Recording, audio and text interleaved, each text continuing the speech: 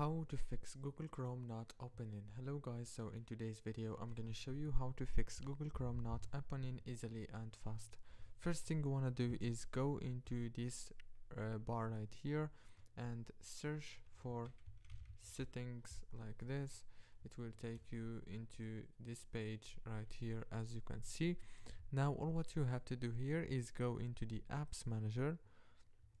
On this page you will find the apps that you have on your phone.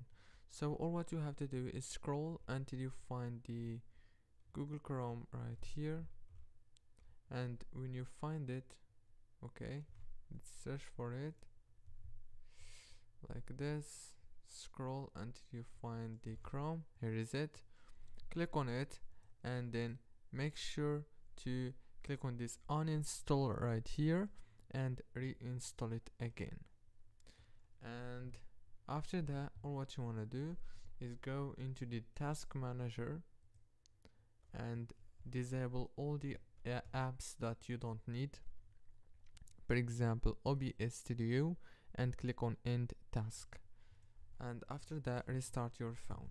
Don't forget to like and subscribe. Thank you for watching.